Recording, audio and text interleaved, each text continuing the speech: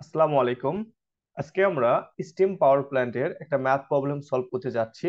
আমাদের স্ক্রিনে একটা প্রবলেম দেখানো হয়েছে, যেখানে বলা হয়েছে a steam power station has an overall efficiency of 20% and 0.6 kg of coal is burned per kilowatt hour of electrical energy generated. Calculate the calorific value of fuel. আমাদের যে প্রবলেমটা দেওয়া আছে সেই প্রবলেমটা আমি আসলে ভিকে মেহতার বই থেকে নিচ্ছি। ভিকে মেহতা চ্যাপ্টার 2 এর এক্সাম্পল 2.1। আপনারা চাইলে ওখানে যে এক্সাম্পল দেওয়া আছে সেভাবে করতে পারেন, অথবা চাইলে আমি যে নিয়মে করতেছি সেই নিয়মে করতে পারেন।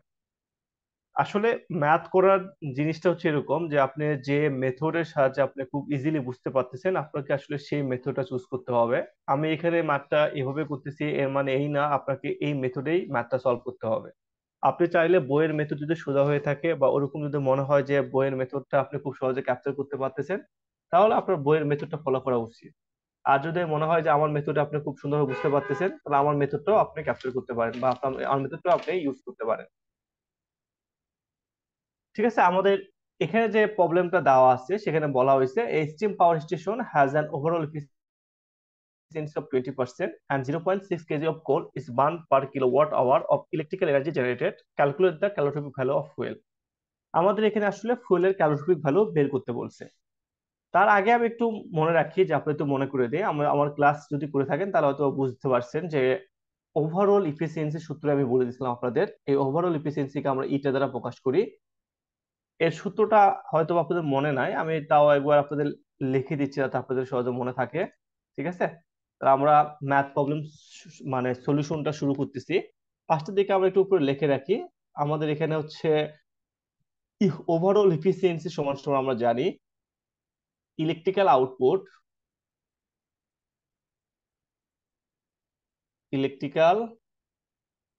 আউটপুট কিসের মাধ্যমে প্রকাশ করব? In heat unit. In heat unit. ঠিক আছে, ইলেকট্রিক্যাল আউটপুটকে আমাদের হিট ইউনিটের মাধ্যমে প্রকাশ করতে হবে, মানে কিলো ক্যালোরিতে কনভার্ট করতে হবে। ইলেকট্রিক্যাল আউটপুট বলতে আমাদের হচ্ছে কিলোওয়াট আওয়ার থাকবে, সেই কিলোওয়াট আওয়ারকে আমাদের কি করতে হবে? আমাদের হচ্ছে হিট ইউনিটে কনভার্ট করতে হবে। আমরা জানি আমাদের মুখস্থ মানেটা মুখস্থ করতে হবে এই ধরনের ম্যাথ করার জন্য, যে 1 কিলোওয়াট আওয়ার সমান সমান 860 কিলো ক্যালোরি। ঠিক আছে, তাহলে 1 কিলোওয়াট আওয়ার সমান সমান কত আমরা জানি? 860 কিলো ক্যালোরি। এই জিনিসটা আমাদের মুখস্থ করতে হবে। Divide by hit produce from coal combustion. আমাদের যে কোল থাকে সেই কোলকে পোড়ানোর ফলে যে হিট প্রডিউস হয়, সেই হিট প্রডিউসটাই হলো আমাদের এখানকার ইনপুট এনার্জি। আশা করি বুঝতে পারছেন। তাহলে আমাদের হচ্ছে এটা হলো ওভারঅল এফিসিয়েন্সি। ওভারঅল এফিসিয়েন্সিকে আমরা প্রকাশ করতে পারি এইভাবে, ইনটু 100%। তাহলে ওভারঅল এফিসিয়েন্সিকে আমরা কিভাবে প্রকাশ করতে পারি? ওভারঅল এফিসিয়েন্সিকে আমরা প্রকাশ করতে পারি electrical output in heat unit divided by hit produce into 100%। ঠিক আছে, এখন আমরা হচ্ছে আমাদের যে ম্যাথ প্রবলেমটা আছে সেই ম্যাথ প্রবলেমটা সলভ করার চেষ্টা করতেছি, যেটা আমরা এখন কত সুন্দরভাবে ম্যাথটা সলভ করতে পারি। ফার্স্টের দিকে দেখেন আমাদের এখানে আসলে বলা হয়েছে যে কি বলছে, কি বের করতে বলছে, যে ক্যালোরিফিক ভ্যালু বের করতে বলছে। তো আমরা ধরে নেই দা ক্যালোরিফিক ভ্যালু, এখানে ধরে নেই late the calorific value of fuel। তাহলে আমাদের ফুয়েলের ক্যালোরিফিক ভ্যালু কত ধরে নিলাম হচ্ছে x kilo calorie per KG. এর মানে কি বুঝছেন? এর মানে হইলো 1 কেজি ফুয়েল যদি আপনি পুরান বা 1 কেজি ফুয়েল যদি আপনি পুরান, তাহলে আপনার কি হবে? এক্স কিলো ক্যালোরি তাপ উৎপন্ন হবে বা হিট উৎপন্ন হবে। বুঝতে পারছেন? এর মানে হলো এটা।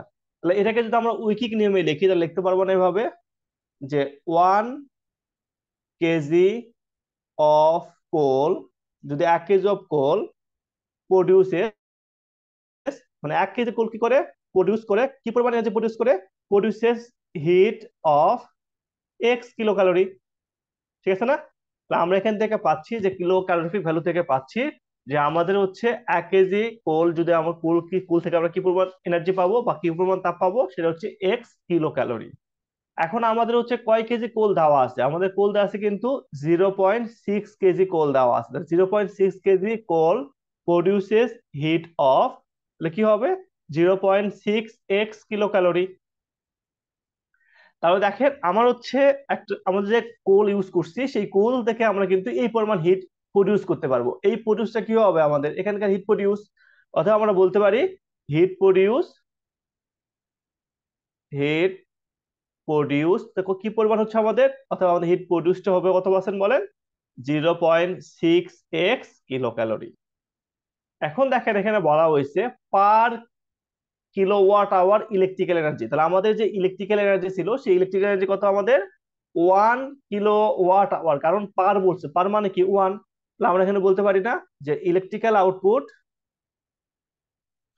Electrical output in heat unit সমান সমান কি লিখতে পারি আমরা, electrical output in heat unit সমান সমান আমরা বলতে পারি, কি বলতে পারি বলতে পারবেন? এখন দেখেন এখানে, তাহলে আমাদের হচ্ছে 1 কিলোওয়াট আওয়ার, 1 কিলোওয়াট আওয়ার যদি আমরা কিলো ক্যালোরিতে প্রকাশ করি তো কত পাবো, 860 কিলো ক্যালোরি।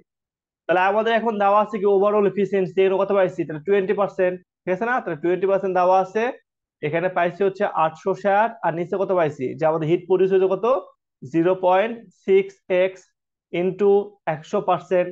তাহলে এখানে এটা কাটা, এখানে কাটা, 100 দ্বারা ভাগ করলে কত পাচ্ছি, 0.2। তাহলে এক্স সমান সমান লিখতে পারি না যে 860 ডিভাইড বাই 0.2 গুণন 0.6। তাহলে আমরা যদি ক্যালকুলেশন করি এখন তাহলে কত পাবো, যেটা পাবো সেটাই হবে আমাদের অ্যাকচুয়াল অ্যান্সার।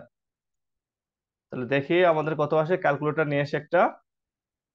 তাহলে এখানে আসতেছে হচ্ছে 860 ডিভাইডেড বাই 0.2 গুণন 0.6। তাহলে এখানে পাচ্ছি হচ্ছে আমরা, পাচ্ছি কত, 7166.67, একক কত, এক্স একক কি ছিল, কিলো ক্যালোরি পার কেজি। ঠিক আছে, এই হলো আপনার হচ্ছে ক্যালোরিফিক ভ্যালু অফ ফুয়েল। এভাবেই সাধারণত একটা স্টিম পাওয়ার স্টেশনের ফুয়েলের ক্যালোরিফিক ভ্যালু আমরা নির্ণয় করতে পারি। আমার পরবর্তী ভিডিওতে আমরা দেখব যে কিভাবে একটা স্টিম পাওয়ার স্টেশনের ম্যাথ প্রবলেম গুলো সলভ করতে হয়। বেসিক্যালি যে ম্যাথটা আপনার হচ্ছে কি পরিমাণ কুল লাগবে, আপনার হচ্ছে একটা নির্দিষ্ট পাওয়ার প্ল্যান্টের কি পরিমাণ কোল লাগে, বা হিট প্রডিউস করতে আমাদের কি পরিমাণ কোল লাগবে, সেই রিলেটেড ম্যাথটা আমাদের পরবর্তী ভিডিওতে আমি আপনাদের করে দেখাবো। আশা করি আমার ভিডিওটা আপনাদের ভালো লাগছে। সবাইকে অনেক ধন্যবাদ। খোদা হাফেজ।